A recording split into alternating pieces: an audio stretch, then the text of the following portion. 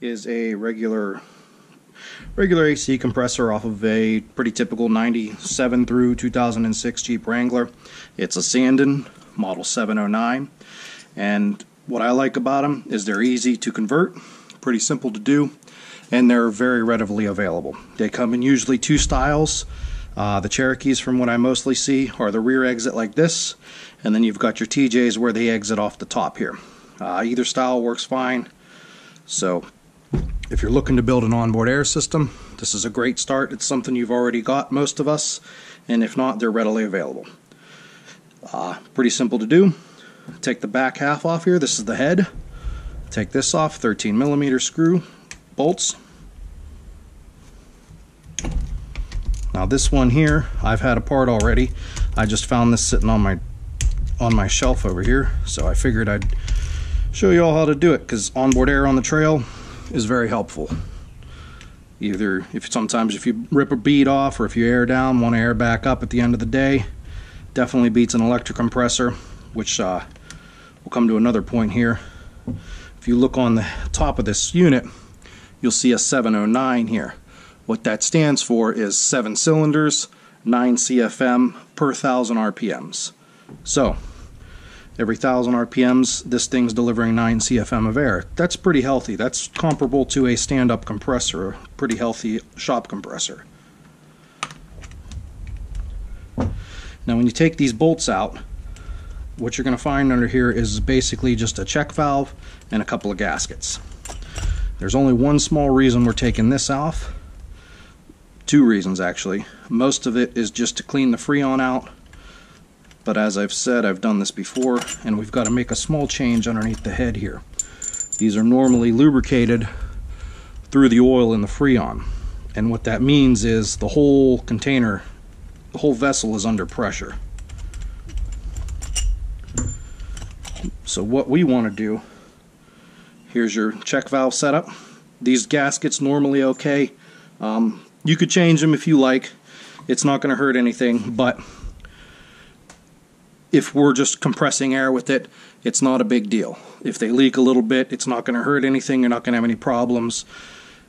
If it's leaking Freon, if you're using it in a high pressure system such as an AC system, you're going to want to change these gaskets every time you take it apart.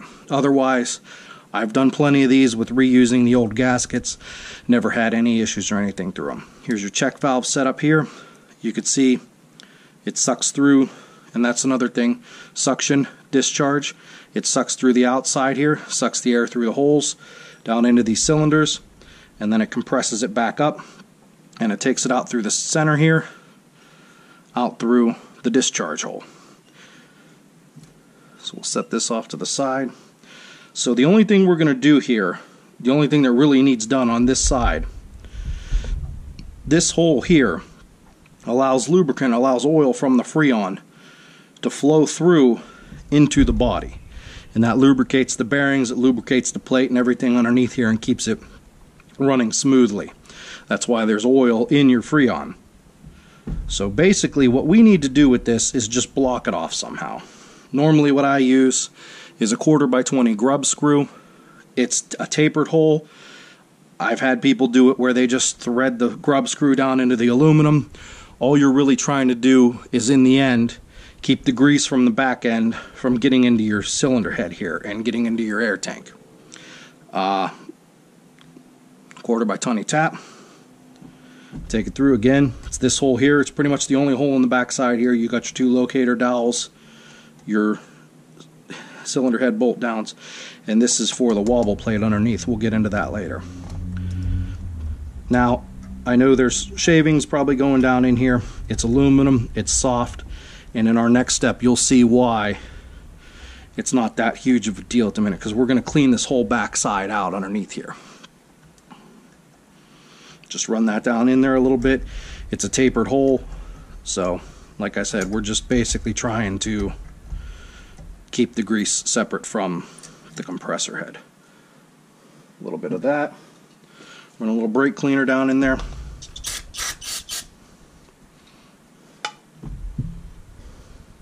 Wipe that out, let it dry.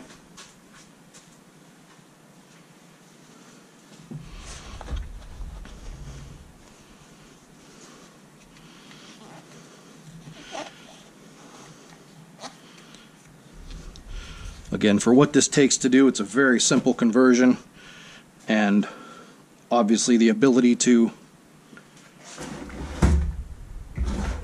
excuse me for a second, obviously the ability to air up your tires, and if you do lose a bead, to seat a bead, this thing is very powerful, 9 CFM. That'll run an impact, that'll run air tools if you need them. Put a little bit of sealant on there. Again, we're not looking for much, just to keep the grease and the head side separate. The whole body is typically under pressure from the AC system, which is, if you're familiar with air conditioning systems, is usually upwards of 300 pounds. So which brings me to my next point. When you do this, it is absolutely imperative that you run a safety blow-off switch with this.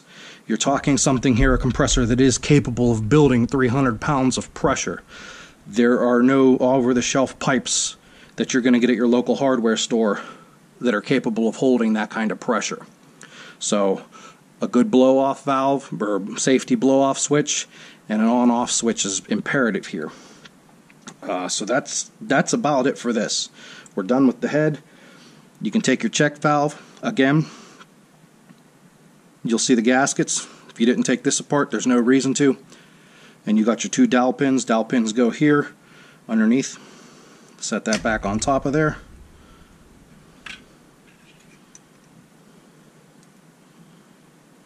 That fell apart.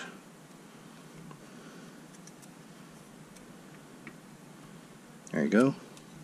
There, you don't need any sealer or anything on these gaskets are pretty well sealed. One more thing I like to do on these others, on this style, the hole for the discharge here, you can see through there, is rather small. Feel like that's a big restriction in the system. Regular 3/8 bit, run it down in through there. I'll do that now. Really opens it up, lets it flow a little better.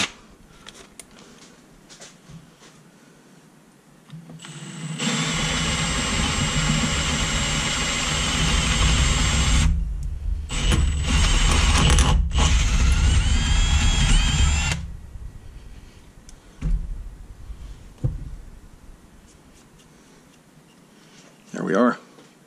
Open it up quite a bit. You can see through there, let a little more air come through. And also this is going to keep the air cooler because it's not going to be working so hard to come through the opening.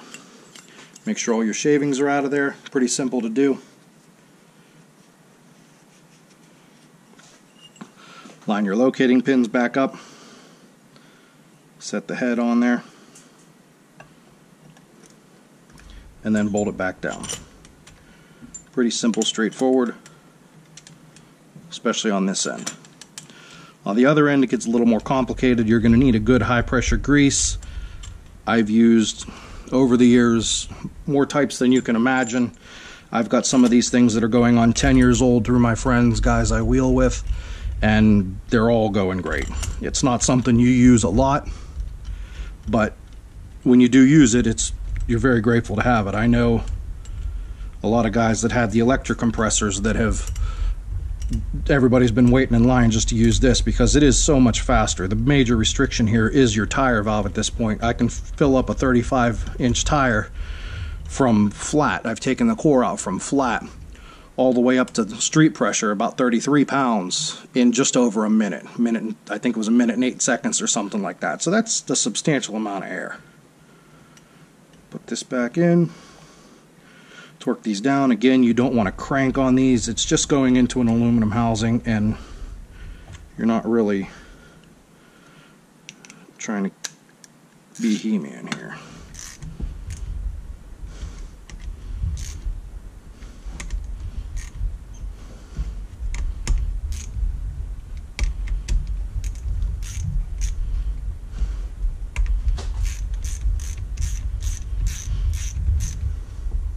Go through, check them again, just to make sure everything's snug.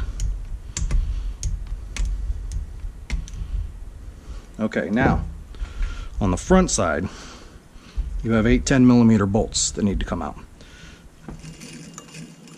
This one sounds like a bearing's going bad in it, but we can put a new clutch on it later. This is your clutch plug. You're going to want to wire this into just a hot switch, run 12 volts to it, turn it off and on. I suggest running it through an ignition switch, that way you don't drain your battery. 10 millimeter. Now there's always two of these bolts that don't come all the way out. They just sit behind, I don't know if the diameter is a little bit closer, they just sit behind the pulley here, and that's fine. They can stay in there, they've never had a problem with them.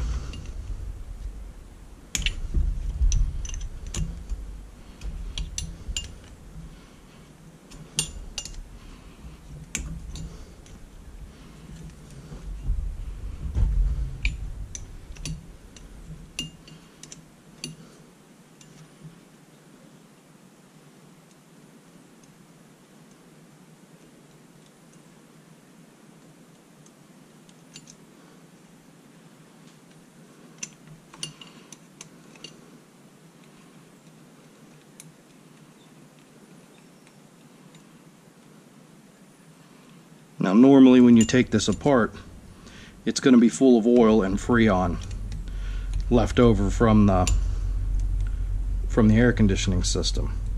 But that's a good thing. Open it up, make sure it's not all gelled up inside there. I've had some of the older ones come in and the oil was gelled up inside there, crystallized. You want to make sure you want to get that all out of there as best you can. Good brake parts cleaner. Spray it in there. When you take this apart, there's one of the screws that won't come out.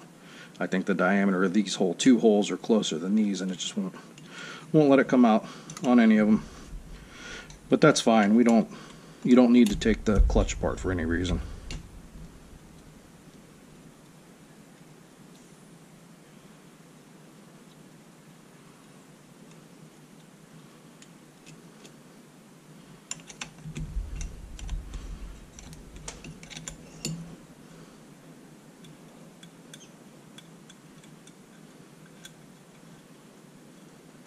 A lot of people want to say you need a York air compressor, big giant York system. I've just found that's not true. Like I said, I've been running this on my Jeep personally for well over 10 years. The only reason I switched it was because I swapped out the 2.5 for a 318, and actually a buddy of mine is still running that air compressor to this day. So it's been in use for some years now.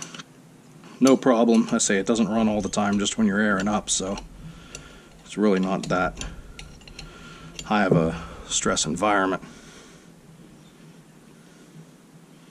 Now when you take this off, there's going to be a plate bearing. I'm not sure if that's what it's called, but there is a bearing in here you need to watch. It's going to come out with this. This is called a wobble plate setup. It's pretty neat. If you are not familiar with it, I suggest taking a look into it. There's the gasket. Don't lose that. That's important. That seals this side. So what happens is, as this turns, it moves the cylinders in here up and down. There's the bearing I was speaking of. And there's also two wear plates, one on this side and one on this side. And this one here, you need to pay attention when you put it together. There's two ears on it that located in the grooves here on the wobble plate side to keep it from wearing out. So you need to make sure those are located in there. Just a good heavy coat of grease keeps everything in position where it needs to be when you put it back together. You can see there's shavings in here from where we drilled the hole. Tapped the hole, I'm sorry. And here's our plate. There's no reason to go any further than this. You can take this apart. It's not that difficult to put back together. There's a gear on the back side of this plate, a locator gear in the bottom that's keyed into the housing, a ball that this wobbles on, and obviously your connecting rods and your little pistons. It's fairly easy to put back together. It's just time consuming lining up 7 cylinders with 7 bores and dropping them down into there. That's really the only big deal. But you can see in here we've got our shavings from when we tapped our hole. Other than that, it's pretty clean. Like I said, I had to take this one apart and free it up. It was just an off-the-shelf unit I'm just using for demonstrations. So, get your brake cleaner out, hose out. This will be full of Freon and oil from the Freon from the AC system. Clean it out real good because you're going to need to replace it with the quality grease. And I've seen a lot of them where it never did any damage, but it just doesn't mix properly. And you end up with sludge in there, and you have to take it back apart and redo it anyway. So make sure it's good and clean. I'm going to spray this out, and I'll be right back.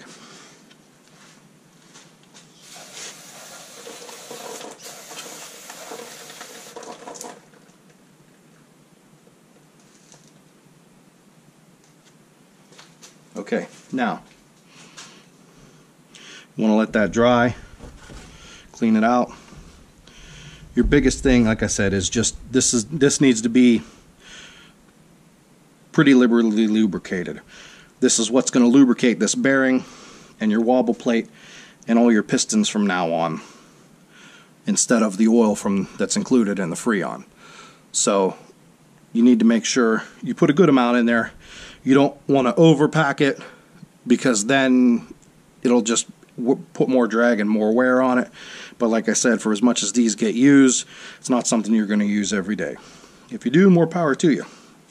So come in here, make sure this is dried out. I just use good NLG quality grease here, Coastal. You can get this at your local, any local parts house will have this. I've been using it for a couple of years now.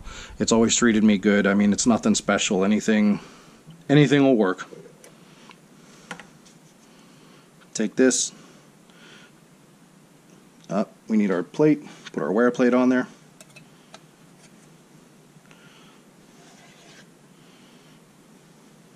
Smear some grease around in there. This is going to fly off and basically just end up in the bottom here, but as it heats up, it'll pick it back up and slosh it around. So that's what you're looking for. Put that in there. I like to coat the bearing with it, make sure it gets in there good. Like I said, this is supposed to have an oil in it, but I've been using, like I said, I've been using grease for years. It does very well, and I have not had a failure yet, knock on wood. Use a lot of grease in there just to hold everything in place, and also this wear plate in here to hold that in. But also there's a bearing down inside here, and what I like to do is just try and smear some grease down inside of that, down in the cavity there, to fill it up.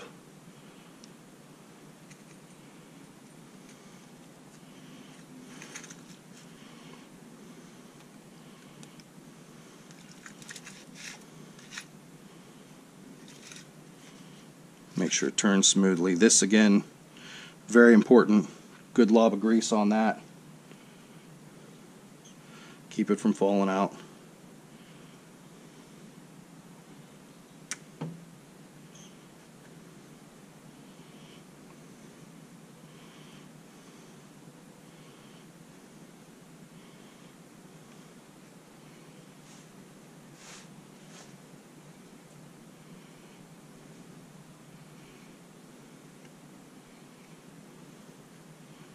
Fill up the little crevices in here, just another place to hold it.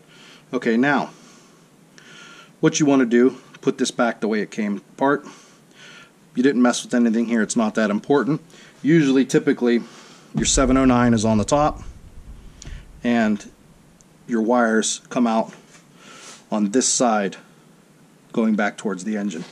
Again, it's not important. This head only goes on, the drive system only goes on two ways, either the wire this way or the wire this way.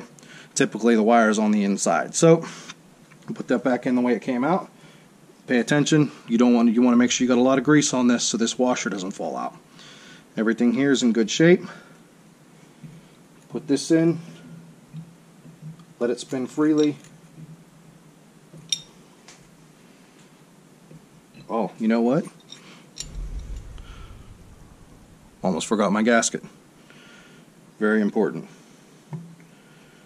There is going to be leakage back through here, and typically you don't want this to fill up with dirt or anything either way, so this will keep the pressure in.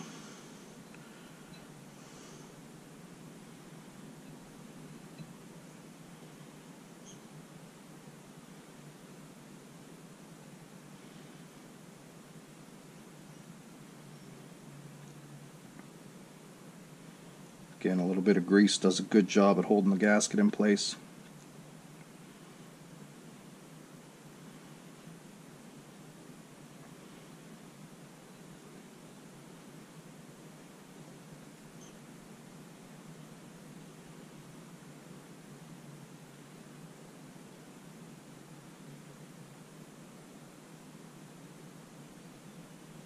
Okay.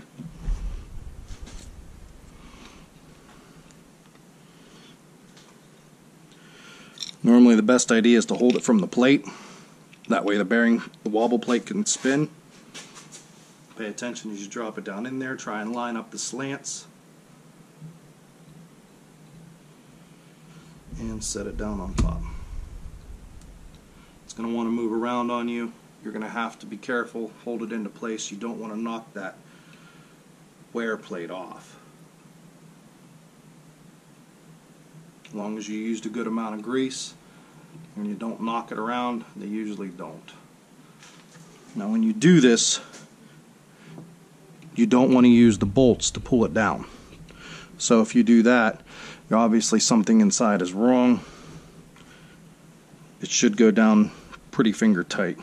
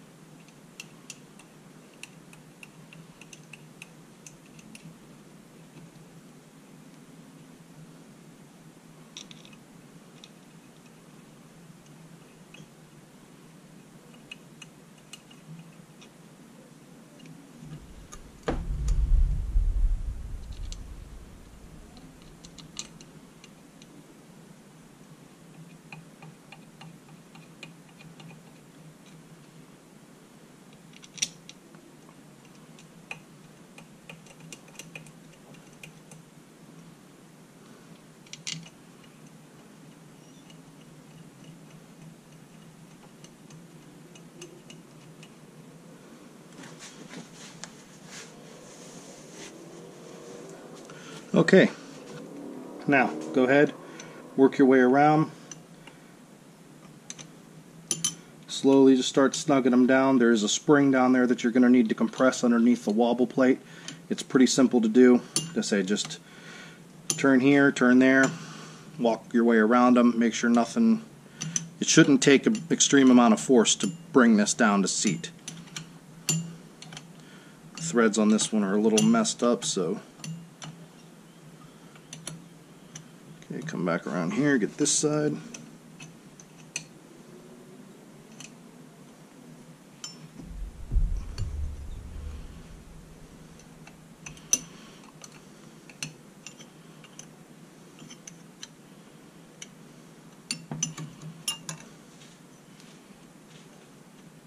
Got a small gap there, about an 1/8 inch, if that, 1/16 maybe. And that's all you're really going to do, just snug it down, compress the spring underneath the wobble plate for the pistons. That's what keeps everything together, so there's no play in the system. And then on a second round around, go ahead and tighten them down. And that's really all there is to it. This is a very simple setup to make. It's dead reliable. I say I've had mine.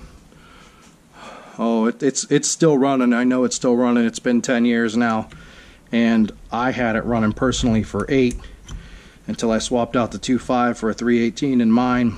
And even now, the one that's on it, I took the air conditioning off the factory Dodge Ram. It's the same basic setup as this. It's just a little shorter. The second bolt holes here are actually in the cover, and it's only 5 cylinders. It's a 507, I believe, so 7 CFM. It's a little slower. It is a little bit noticeably slower filling up a tire, but it's still priceless when you're out on the trailhead. Again, this is an air conditioning compressor. It is essentially nothing more than a compressor. However, it is capable of 350 pounds of pressure. You need to be very careful with that.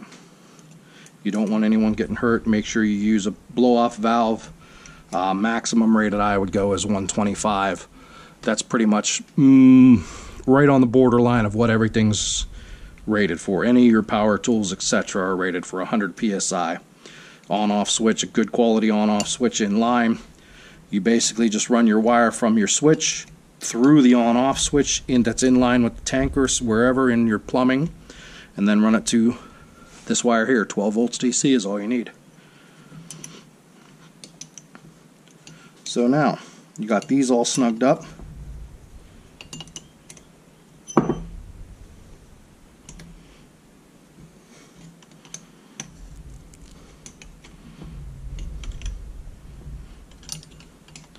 What you want to do, this center plate here, put your hand on it, make sure everything spins smoothly, which it does, no noises, everything's in good shape, not locking up, means you did everything right. Go ahead, install it on your Jeep. You need a filter on this end, on the suction end, and you need to plumb this into a tank with the pressure over relief switch and an on-off switch for your, usually when I put them in, 95 on, 120 off. That way you got a 5 psi give or take between the off switch and your blow off valve, and it'll automatically turn off and on. You don't have to worry about anything. When it runs low, it'll pump back up, fill your tire up, run an air tool. Again, a tank is, it's not necessary, but it's a good investment. Find somewhere to put a tank, a gallon and a half if you can come up with it. It's a good place to, the more tank you have, the less this is going to run. If you have if it's an option, if you have a factory Jeep, a factory condenser in front of the radiator, it's a good idea to run it from this through that condenser and then into your tank. It cools the air down, makes it denser, which we're not really worried about here with all this, but it takes a lot of the heat out. And what happens there is, if you're running this a lot, and I've seen this happen, people using this to fill up air mattresses, this is pressure, not volume. Vacuum cleaner, the exhaust of a vacuum cleaner would be volume, not pressure. So what happens is the air gets really hot coming out of here, and if you use regular air brake line, which is what a lot of them I do, a lot of these that I do, I use regular air brake line. You can get it usually a truck stop or a truck supply place. You can find it online wherever you want.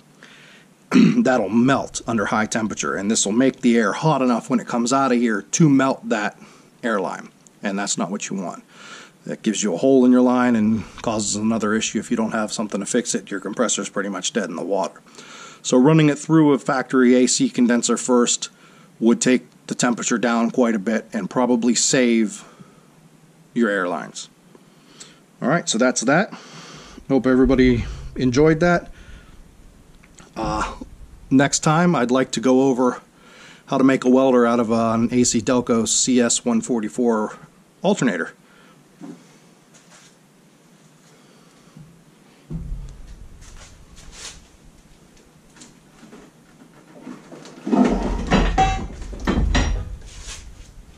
Here's the setup I have sitting around. We'll go over how to make this. Ground, hot wire, 12 volts to it. Again, fairly simple, dead reliable, capable of 144 amps. Like, subscribe. I'm not trying to get famous on this, but I am trying to help people with the knowledge that I have. So if you're interested, I'd appreciate it. Thank you.